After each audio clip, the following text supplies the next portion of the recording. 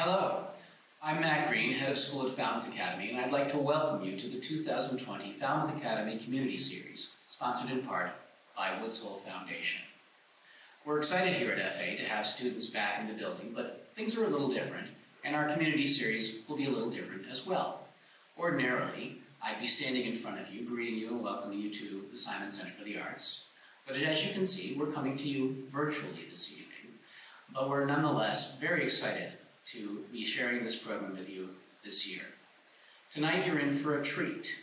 As an old English teacher myself, I'm really looking forward to hearing from our own Monica Huff as she interviews Clare Beams, speaks with her about her latest book, and talks a little bit more about the writing process. So sit back and enjoy, and thank you for joining us this evening. Clare Beams' new novel, The Illness Lesson, published in February of 2020 by Doubleday, was named a New York Times Editor's Choice Best Book of 2020 by Esquire and Bustle, and a Best Book of February by Time, O Magazine, and Entertainment Weekly. It's been longlisted for the Center for Fiction First Novel Prize. Her first story collection, We Show What We Have Learned, was published by Lookout Books in 2016 and won the Bard Fiction Prize, was longlisted for the Story Prize, and was a Kirkus Best Debut of 2016, as well as a finalist for the Penn Robert W. Bingham Prize, the New York Public Library's Young Lions Fiction Award, and Shirley Jackson Award. She also taught at Falmouth Academy. We're in the Falmouth Academy Library, Claire, welcome, from 2006 to 2012. Since then, she and her husband Finn have moved to Pittsburgh, and she has had 2 daughters and 2 novels that have come out to glowing reviews. Claire, none of this surprises your former students and colleagues who continue to be inspired by you and to be excited to hear about your work. I hope you'll be pleased to know that when we had our opening meetings last week, 2 teachers used a quotation from the Renaissance Person Tournament as an epigraph to their session on planning for a 60-minute class period. They used the part about the short, wincing feel of a limp period. I know you have a reading from The Illness Lesson prepared for us, so why don't we begin there, and you can tell us a little bit about this book that the New York Times calls astoundingly original. Oh, Monica, you're so wonderful, and it's just so nice to talk to you. And I just want to say, that teaching at FA has really been one of the great gifts of my life so far, and it's just the way that the school has continued to support me after I've gone has just been wonderful. So the novel is set in 1871 at a just founded school for girls. Oh, and here it is. I'll just show you, just so you can all see it. The school has been founded by an aging philosopher named Samuel Hood, who has decided to try for greatness one more time by starting the school to show the world that girls can do all the same things that boys can do. Radical notion. His 29-year-old daughter, Caroline, is our main character, and she is also teaching at the school, along with David, her father's acolyte, to whom she's finding herself increasingly drawn. So the scene that I'm going to read from comes once the school has opened and everything starts to go terribly wrong. So Eliza, one of their students, is proving difficult in various ways and has just fainted mysteriously just before this scene. There's a creepy flock of red birds called trilling hearts that has descended. And it turns out that David has a wife who failed to mention, named Sophia, and he has just brought her to the school to teach art. So this scene comes just after Sophia has arrived, and Caroline and Sophia are watching David teach. Okay. In the barn, just before his lesson began, Sophia asked her husband, "Duck, aren't you going to sit at the desk?" She was close enough to Caroline on the visitor's couch that Caroline was breathing her flowery, humid smell. "Duck," Livia said, seizing on this extravagant gift. "That's what I've always called him. He just has a ducky sort of look to him sometimes." Sophia's mood seemed to be lifting, perhaps because David was at the front of the room and hers. "Please, Sophia," David said. He was trying to seem amused. This was the opposite of his usual act in the time just before his lessons began, when the girls would pepper him with teasing questions and he would feign offense. What do you do when class is over, Mr. Moore? Mr. Moore, what's your favorite thing to eat? Do you like mornings or afternoons better? Summer or fall? Blue or green? Walking or riding? Each question a search for a loose piece of skin they could pry at. David knew better than to answer most of the time, but Caroline had seen that he relished the search. Ducky, Felicity said. Ducky duck, Lydia said. Please, girls. Samuel wouldn't have said it, please. He would have just stopped it somehow. But Samuel was in his study, reluctant perhaps to see any more of Sophia's first full day at Trillingheart. David took a breath, adjusted his face, and reached into his pocket for his notes. As he drew them out, just at that moment, as if he were pulling a rope, the section of ceiling over the bookshelves gave, with a wet, rotten voice splintering. A cascade of something fell to the ground. Everyone shrieked, then gathered around the column of dusty light that now stood in the room, peering up at a patch of blue sky. A cloud drifted. The boards sagged, lolled like a tongue. The smell, wet, rich, dark, animal, reached them, and they pulled back, covering their mouths. What happened? It's not even raining, Ned said. Sophia gestured toward the board's moist, ragged ends and stroked with her fingers. It didn't have to be. Look at the wood. It's amazing it held this long. The brown cascade had heaped at their feet. Like the weave of a basket, it was at first one thing, one dun-colored mass, and then, when the gaze lingered, many small bits of things. Slivers of soft wood, but also loose twigs, grasses, all of it wet-looking, a dirty tuft of reddish-brown feather, pieces of it still together enough to suggest curvings, cuppings, but of several different circumferences. Caroline tried to assemble the mess into one shape in her imagination. A nest, said Felicity, wrinkling her sharp nose. She towed the feather, closer even than David, to the whole mess despite the smell. Felicity, Caroline sometimes suspected, might have a future as an intrepid explorer of some distant region. A Trillingheart nest? I don't know, said David. It's the wrong time of year, but it does look that way. They must have piled all this on the roof, and then water accumulated in it, and that's the source of the trouble. Could the others see now that they were being invaded? These birds were not some beautiful, romantic happening, some transforming touch to turn life into Samuel's essays. They were strange, savage creatures that carried their inscrutable nature with them and sent it raining down on top of other, feebler plans. And could the others smell it? Caroline peered up through the ceiling hole into the sky, craning for a glimpse of what? Whatever landscape the birds had made of their roof. Though somebody would have seen, wouldn't they, if there were much more than this, if this weren't all or close to all of it? Oh, said Julia, and pulled something from the jumble, touching only the corner. Look, the lace bit I was missing. We told you none of us took it, Lydia said. It's all stained. Julia dangled it so they could see the watery blotch in the middle. Do you think with washing? From within the layer of brown peeked something else, underbelly light. Caroline bent and lifted it. A small bit of frayed ribbon, sun and rain bleach, a faint seafoam color, rough between her fingers with grime. That's mine, said Abigail. I lost it the first week. No, I think it might be mine. I've been missing my blue ribbon for ages, said Tabitha. It isn't blue, though. It's green. I dropped one just like it somewhere, Eliza said. Can I see? Asked Rebecca, taking it from Caroline's hand. Really, I think it's mine. My sister gave me a pair of them for my birthday. I've only got one left in my box upstairs.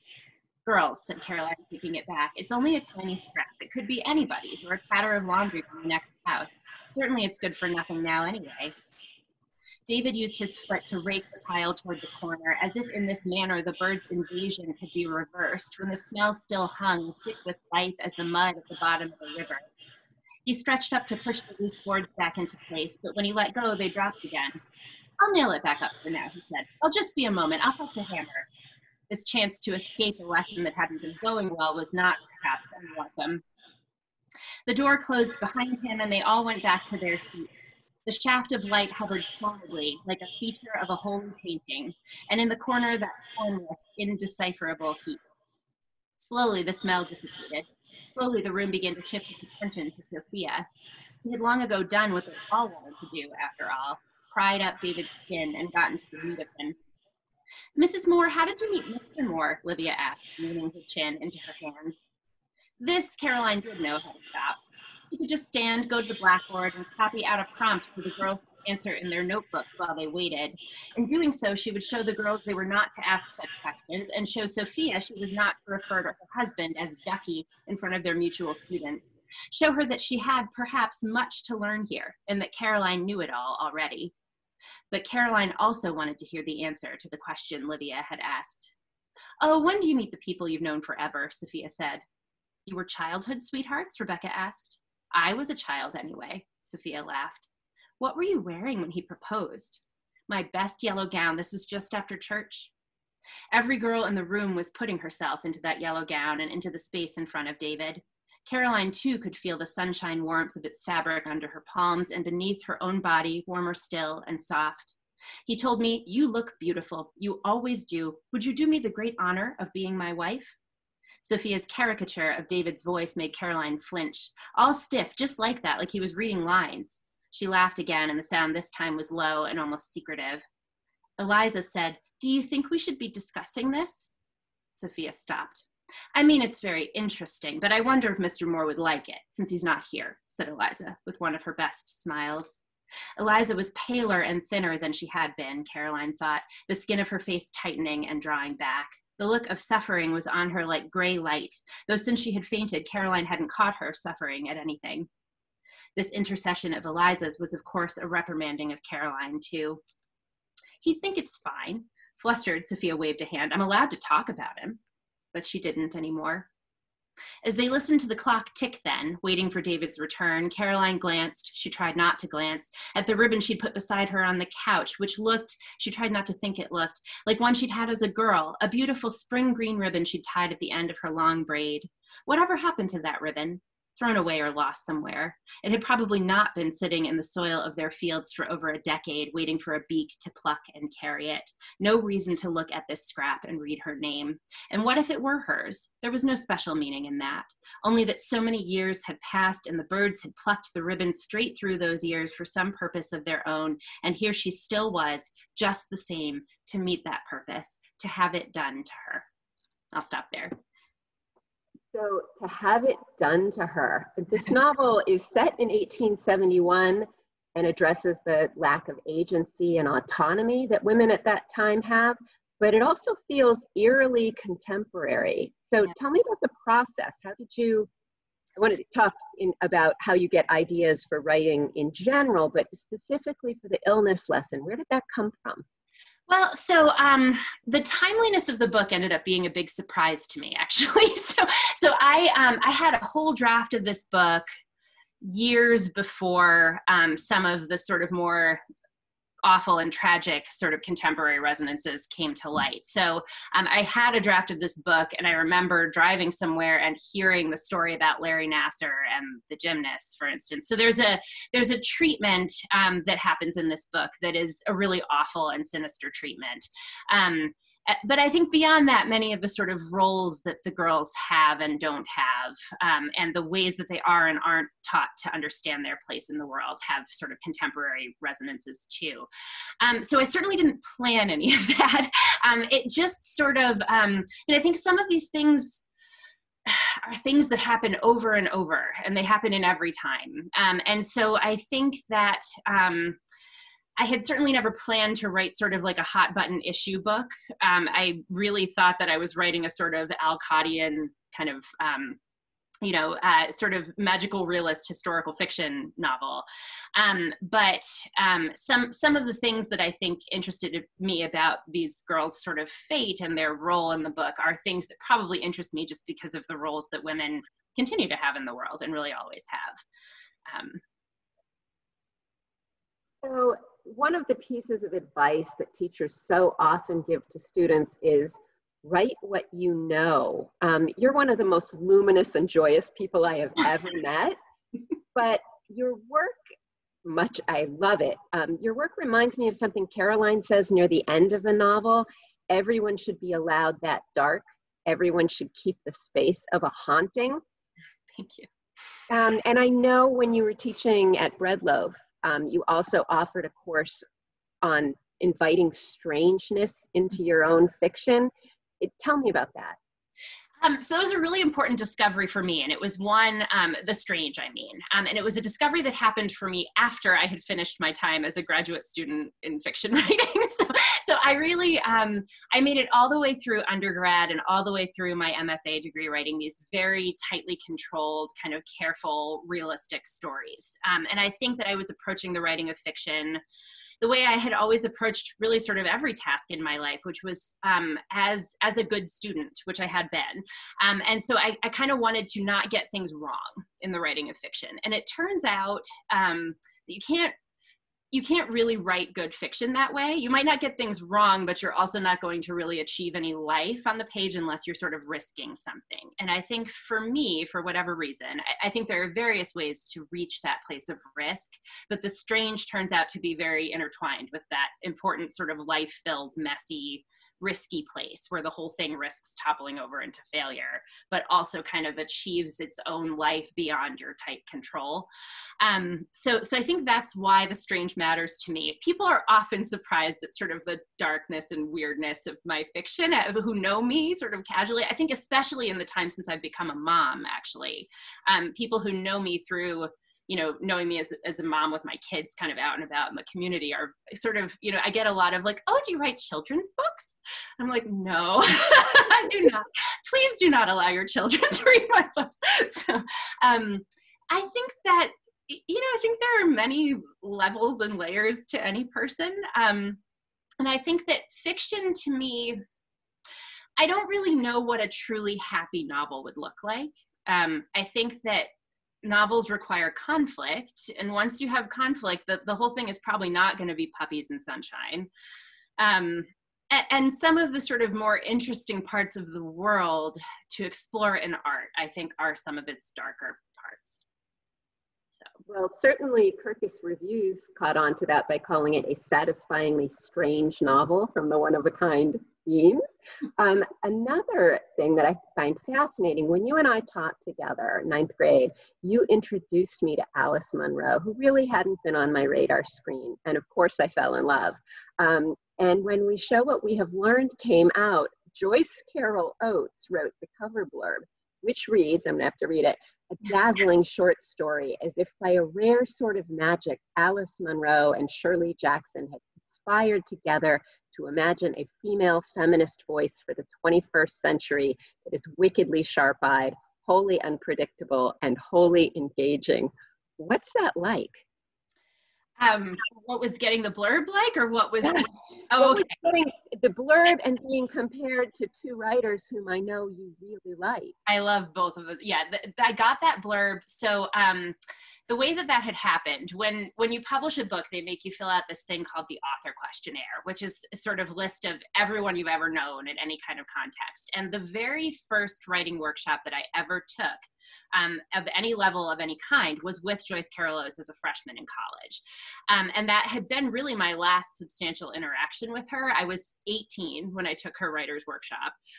And I had never really written, I knew that I wanted to write, but I had never really finished a short story before the one that I turned in for her class. All that to say that I was not writing anything good. And there was no reason at all that she should have remembered me, years and years, over a decade later. But my publisher for that story collection, Lookout Books, they were reading through the author questionnaire. They're like, oh, Joyce Carol Oates, maybe you should write her an email. And so I wrote maybe one of the more awkward emails of my life, in which I basically was like, there is no way you remember me. However, I took a class with you back in, I think it was 2001. And any chance you want to read my book? And being herself in the, one of the most sort of productive people on the planet, Shirley, she said absolutely, and she read the book in like 3 days and sent that blurb on Christmas Eve, I think. And I was just totally blown away.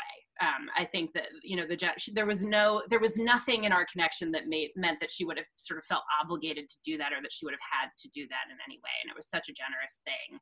And yeah, if I could have picked any two names, like plucked them out of the air, those might have been the two I would have picked. I think Alice Munro is just a genius. And so sneakily weird in sort of the structures of her stories, which never go where you think they're going to. So yeah, so that it was a nice moment. So many of the illness lesson is set in a school. Many of your short stories are set in a school. How does teaching influence your writing and writing influence your teaching? Why is a school such a compelling setting for you? I think schools are fascinating. And I think classrooms are fascinating because what they are, they're sort of self-contained theaters of human nature in lots of ways. I mean, the way I think of a classroom, it's sort of like the self that you occupy within those particular walls may or may not have a lot to do with the self that you are outside of those walls. And the sort of power dynamics of a classroom are really sort of clear and obvious, but also manipulable in fascinating sort of ways. And I also just think in terms of drama and fiction, you're in good shape whenever you have kind of a simplified dramatic space, like a sort of great setting for scenes. And so I find all of that to be just great to play with as a writer. And so I think, I mean, many of the things that I write about in fiction happening in classrooms are not things that I've directly experienced in classrooms. They're just sort of what if experiments. You know, what if this element changed, and what would that do to all these other elements that are all stuck in this space with that other changing element? So I think that directly, I find teaching to be just really interesting to write about. I think it also has to do with the fact that teaching, part of your project when you're teaching is to sort of implement change. You're trying to help people grow. And I think that you're usually in pretty good shape in fiction if something is changing. So I think those are sort of direct ways that teaching has sort of influenced my writing. I also just think I learned a lot about people and about the world in the course of the time that I taught, especially taught high school, I think. I mean, I started teaching at FA when I was 24, and I taught there for 6 years. And those were a big 6 years of sort of learning to be an adult in the world. And it was just such an amazing place to do it. And I think that all the time stuff is just sort of trickling in, you know, and you're kind of learning about people and the ways that they shape each other. And in terms of the way that my writing influences my teaching, I've now taught in a variety of other settings as well, college and various sort of summer residencies. I think that when you're teaching writing, it is a really good idea to have tried to write something at some point yourself, just because it's so hard. It's just a really hard thing to do. And the better you get at it, it doesn't necessarily get easier. The problems just change. And I think that the wrestling with those problems yourself on the page gives you empathy for what your students are trying to do, which I think empathy is usually a good thing when you're teaching. So I think that's what I would say. When I was teaching one of your stories, you had left FA, but I still love to teach your work, particularly to show what we have learned, set in a classroom where a teacher literally falls apart. But one of your stories, Hourglass, I had asked you about this symbol of the caterpillar, and I thought it was so wonderful. It was squirming in some salad dressing on a plate. And you kind of looked at me and said, that's not really what I was thinking. I just wanted something that was repulsive. So now that your work is out in the world and in every review, people are finding symbolism and making meaning, does it ever happen that someone sees something in your work that you didn't intentionally intend? Does that mean it's not there? I mean, I think of, as a teacher, the number of times our students say to us, oh, come on, that's too much. Yeah. There's no way they meant that. I know it's like one of the most favorite things that students love to say when you've made them close read something for 40 minutes and they're like, well, sure, but they didn't mean to put all that in there. So I think this goes back to what I was saying about the layers of a person. I think there are layers of a text too. And I think the two, it's all the layers of a person that puts all the layers of a text together, if that makes sense. I think that many layers of our brain are working when we're writing fiction, and not all of them are layers over which we have conscious control. So I think that the part of me, especially when I'm first draft writing, the part of me that's in charge is not really the part of me that's like making my lists and planning out what I'm doing for the rest of the day and planning out the tasks that I have to accomplish. I think that was the part I'd put in charge when I was writing the really carefully controlled, dead, realistic stories. The part that's in charge when it's going well is a lot closer to the part of you that dreams. And this makes me sound like a much more mystical person than I am. I'm really not. But I do think that there are things that happen in a scene on the page that you just couldn't possibly plan because they emerge over the course of the writing. And each variable you change sort of opens up a bunch of choices for what might happen next. And any one of those offers sort of branching choices, but you're still sort of haunted by the choices you didn't take, and they kind of glimmer through in sort of interesting ways. So I guess what I would say is that it often happens that someone frames something differently than how I would have framed it, or sees a pattern that maybe I was aware of, but maybe not in quite the same way that reader is aware of it. I don't think that means that they're wrong or that it's not there. I just think that your conscious brain is only a part of what's doing the work. So I do have to admit, I love the ability to say, I actually know the author, so we can ask her. Yeah, right. Speaking of strange timing, your book came right before quarantine. Yeah. And I read it immediately when it came out, and I loved it. And of course, I reread it this past weekend because I knew we'd be talking. And I have to admit, quarantine had me reading in a different way. Yeah. I paid much more attention to the isolation of the setting, to Sophia saying, we need more places to go. If we can keep for people, everything might be more ordinary. And that resonated so much more the second time around. How has that been for you to be in the middle of a book tour and have everything suddenly shut down? Well, I mean, it was kind of not great in sort of practical, logistical ways, in which I had planned this book tour that because I have a 7-year-old and a 3-year-old, I had done it in these tiny sort of chunks where I would be away from home for no more than like 4 days on any leg of this thing. And I really only got to do like one leg of traveling. I was supposed to come to FA. I was supposed to do all these really fun things that I was excited about. And really most of those things didn't get to happen. I am really lucky in that the book came out in mid-February. And so I did get to have like a big launch party here in Pittsburgh. And I did get to do one leg of traveling. I think there were two of my little sort of chopped up book tour legs. So I think like practically speaking, it wasn't great. And I also just feel like, the news has been so saturated with stuff that's not books, I think it's been tough for books that have come out during this time. And I think it was much worse for books that came out like March and April, and even June, than it was for mine. And none of this is really a problem in the scheme of the problems that we're dealing with, but it's still just sort of sad when you've spent 7 years on something and don't get to sort of do its little like entry into the world. I think that in terms of resonances between the book and the moment, these are obviously things I could never have planned, but I do think that, again, I often, not necessarily consciously, but I often find myself sort of isolating characters in fiction just because I think it's a great way of intensifying the pressures on them to kind of isolate them from other maybe sort of mitigating factors in their lives. It kind of goes back to what I was saying about classrooms in general and the way that those do isolate people away from the rest of their world. And so I think that I was doing that for purposes of drama, but I think we've all been living under those sorts of forces now for these past however many months, and just sort of finding out what the world looks like when your world is just your house and the people in it. And how do you all do? It's something. So.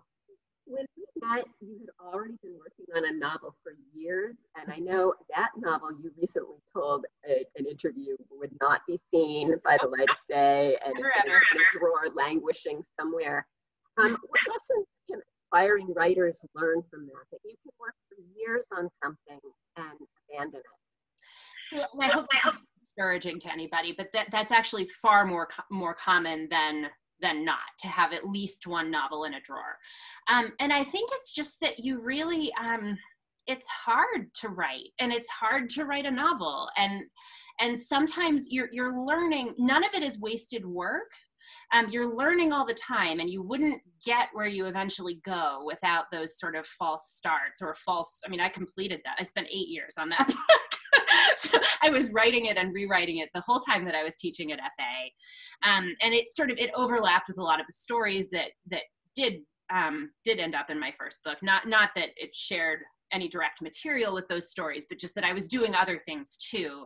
But that novel, I learned a lot in writing it. I just didn't learn it in time to save that novel.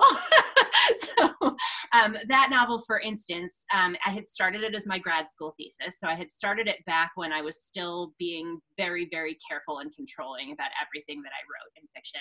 I should say that I still am careful and controlling later in the process, now with my current writing, but I tend to try to turn off that like super type A part of my brain until I'm editing, which is the part that I like much better because I understand it better.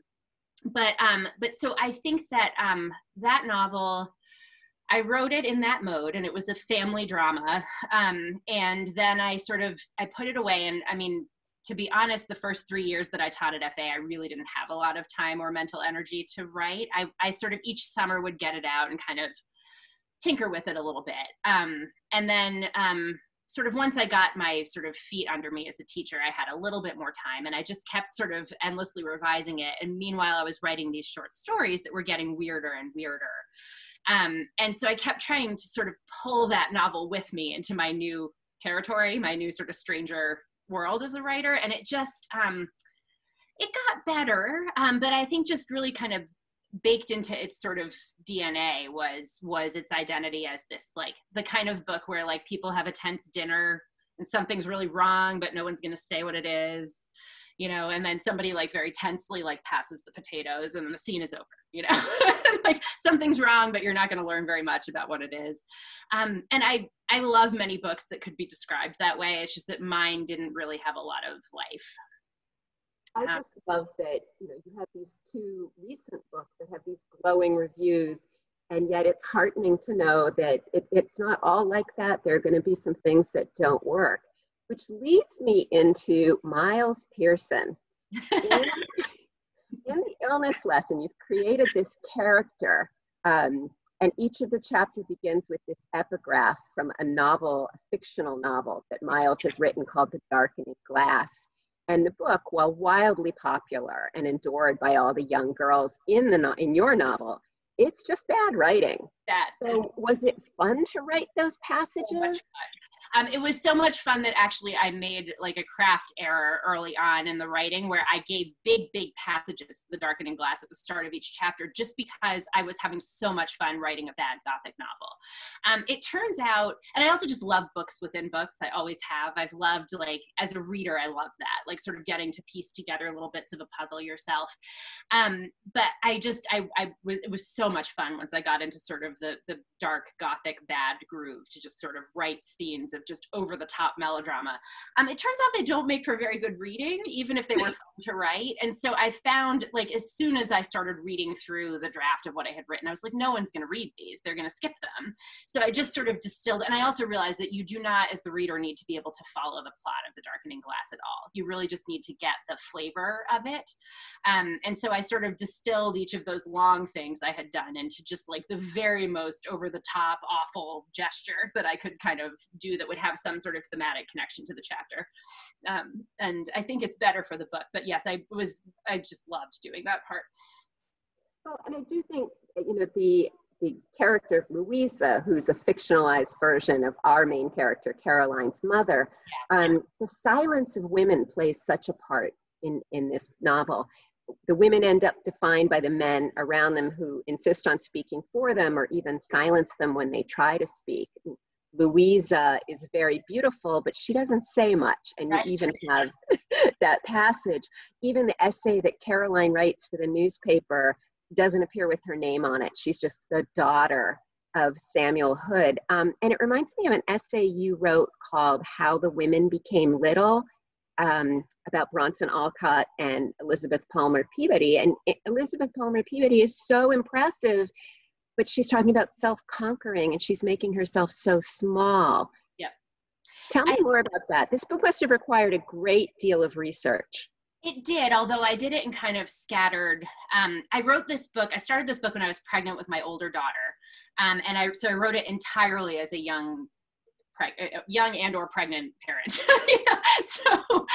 So I was very careful. I love research, but research is so much easier for me than writing, that I have definitely the capacity to lose years researching and never actually write anything. So I tried very hard to forge ahead until I just absolutely couldn't, and then fill in the gaps research wise. I also think that by being the kind of writer who like invents a weird species of red bird, like I do get a certain amount of leeway that I've just insisted on by sort of making the world so strange of the book. I think that idea of sort of self-conquering, that's the whole problem with their school, right? They have all these beautiful, noble ideas for what girls can do, but they care more about those ideas than they do about the girls. And they have decided what the girls' best selves should be. And I think that idea, I love Little Women, but if you go back and reread it, that idea is all over that book. That Jo is always sort of failing to control herself and sort of failing to be her own best self, which is what her father tells her it is, really. And her mother, but often kind of speaking for the moral authority of her father. And I think that was very much true of Louisa May Alcott, too, in terms of there's a lot of, you read about Bronson Alcott and Louisa May Alcott, there's a lot, especially in her early childhood, he really thought that her older sister was just a much better child morally, and that, you know, Louisa was just very problematic and would have to be like very carefully crafted as a person so that she didn't overstep.